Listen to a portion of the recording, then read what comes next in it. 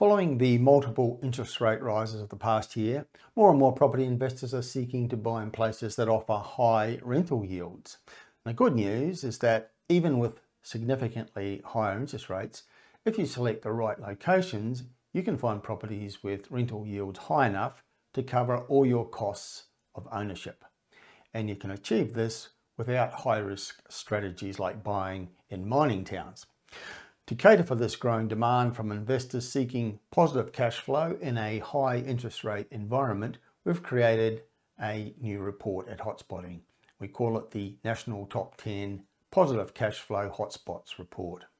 These are locations that deliver high yields while still maintaining strong prospects for capital growth without high investment risk. This report uncovers the most promising real estate markets with maximum cash flow potential and strong prospects for capital growth.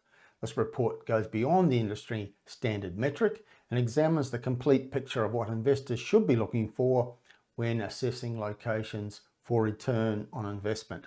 A key metric, of course, for qualifying locations is a higher than average median rental yield. But a high yield alone is not enough.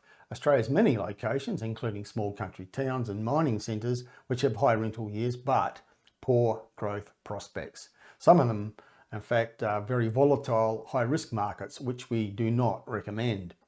So the locations included in this report are chosen using multiple layers of key criteria, which we call the empirical evidence.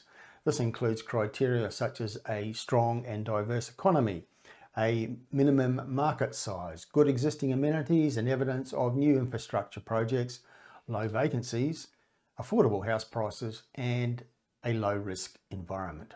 Now, putting all that together, we've identified 10 locations where investors can realistically hope to find positive cash flow investments while also achieving good capital growth in the future. So these are the national top 10 positive cash flow hotspots.